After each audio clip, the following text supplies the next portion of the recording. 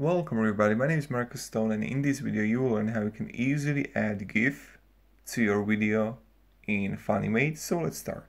First, what you want to do is just click here on the right upper corner the overlay button, and when you have it, then just click plus. When you click plus, you can see it here, the GIF. Click on it, and now you have options to choose whatever GIF you want for your video.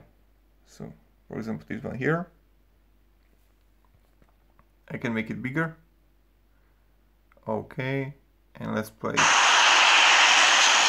Yep, and this is how we can add easily GIF in Funimate.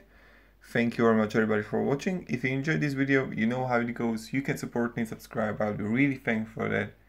And yeah, and then if you want to, just click on it and you can easily delete it and you don't have it there anymore. Thank you, have a great day and see ya. Goodbye.